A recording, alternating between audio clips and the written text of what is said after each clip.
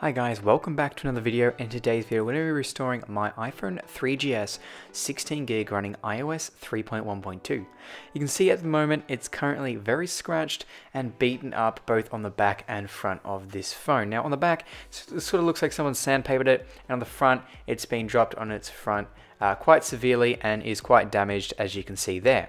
Also on the screen itself are a row of dead pixels up the top as well as down the bottom. Now, this is a known sort of common issue with the first gen 3G and 3GS phones. Some just got dead pixels. So we're going to be fixing all this today. So a new housing, a new screen, and a new digitizer are all going onto this iPhone 3GS. Now, iOS 3 was the first original release for the iPhone 3GS, which is what this is running, and this phone I actually got for free. Was sort of thrown in with two iPhone 4Ss I bought on eBay, and this just come along in the parcel as well. So obviously they didn't want it, they just thought I would have a better use for it. So that's exactly what I'm doing here. I'm going to be fixing it up to basically mint condition. So this is my first time actually in an iPhone below the iPhone 4, because these phones aren't worth anything, and it's not like I'm fixing it up to sell it or anything. I'm fixing it up just because it's an old phone and I like fixing phones, and you guys like watching my phone repair videos. So this is for you guys because I've been asked continuously to fix this phone up, so that's exactly what I'm doing. So the 3GS is relatively easy to repair, with most of the things you need to take apart are labeled, like all the connectors have 1, 2, 3, 4, 5 in them, so you can't really forget to unplug something. And because it's an early iPhone, it's pretty simple to work on compared to, say, the iPhone 7 or something, which is a lot more involved, I would say, than the iPhone 3Gs and 3GSs.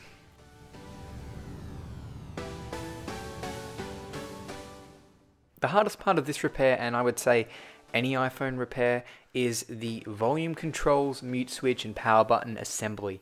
The power button on the 3GS is relatively easy to get installed and working, but the volume controls and mute switch were quite difficult because I had to get the mute switch actually aligned properly with the actual switch inside the phone to the outside switch that you actually flick. If they're not aligned, it'll just move around, but it won't actually change the mute, so you'll have a broken mute switch. And the volume controls, they seem to be a little bit stiff and harder to press than they originally were. But I think that's just because of the housing I got isn't exactly the most accurate of housings when it comes to lining up things, because it was only 12 bucks from China. So you can see here, this is the new housing, very clean compared to the old one, but you have to transfer literally everything from the old one, including the camera bracket, the headphone jack, little metal insert, the speaker grills, which I didn't actually do because I couldn't get them out, so I'll just have to purchase those elsewhere and get those installed at a later date. The metal bezel, all the power button, volume controls, dock connector, vibrate motor, everything you can think of, all the way down to the little SIM card eject piece of plastic that actually sits at the top of the phone, that when you push the pin in, it will actually eject the SIM card. All that has to be transferred over, so it's quite an involved job, and this entire process took me about an hour. Now, like I said, first time I've ever worked on anything below the iPhone 4, and it wasn't hard, it just was time consuming and very fiddly, because all iPhone screws are absolutely tiny, because, well, you can't put big screws in a tiny device. So overall, wasn't hard, just time consuming, and you know, a problem with the 3Gs and 3GSs was the battery expanding. So if you have one that has an expanding battery, it's not hard to get the battery out. All you gotta do is remove the 2 screws, get the screen out, and then there's about 6 screws, and the logic board comes out with a few cables disconnected,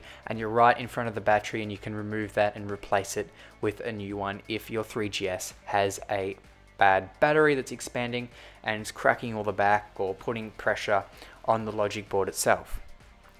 Mine didn't have that issue, which is great, so there was no damage to the old housing besides all the scuffing and scratching. But I have seen a few with the battery expanding and causing giant cracks in the back of the phone. So if you have giant cracks in the back of your 3G or 3GS, that's definitely an expanded battery, so I'd want to open that up and just relieve the pressure off the logic board, or you could do some serious damage to the logic board itself, and then render the phone useless itself.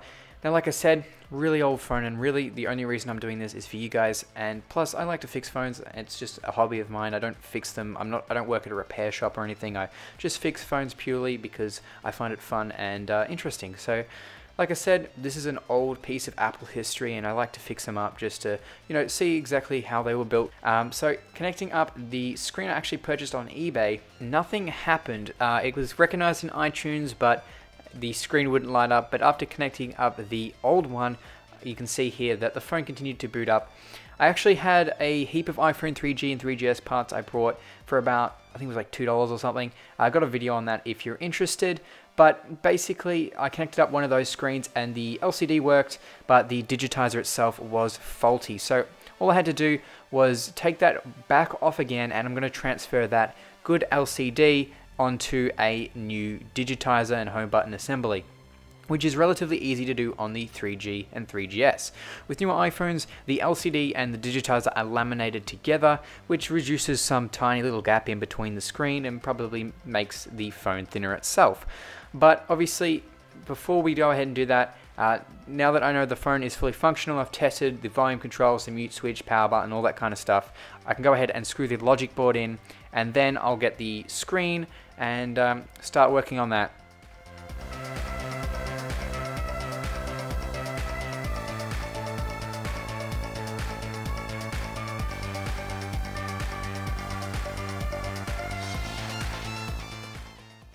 So with the screen itself, there is 4 screws holding the LCD in itself. So once you remove those 4 screws, the LCD separates from the digitizer itself. Now you can actually take the glass bit off of the plastic frame, but because I have a load of these lying around, I just grabbed another one and went ahead and screwed in the LCD. After replacing the 5 screws, 2 on each side and 1 at the top, I was able to reinstall this new digitizer paired with an old LCD onto my 3GS. Now the cords were a little bit bent because they've been sitting in storage for quite some time. And I went ahead and powered up the phone itself, and you can see here that it powers on. Once I got the okay that it was powering on, I took the plastic screen protector off there and put the phone back together.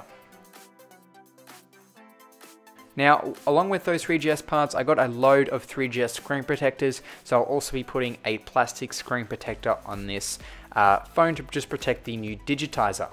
The phone itself is in 100% mint condition. The only scratching would be on that metal band that we transferred from the old housing.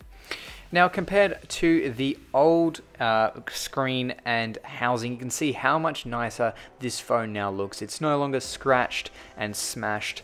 So I hope you guys enjoyed this video, and if you want to see more iPhone videos and iPhone restoration videos, go ahead and check out the iPhone playlist down in the description. And if you're not already subscribed, go and hit that subscribe button, and I'll catch you guys next time, another one of my great videos.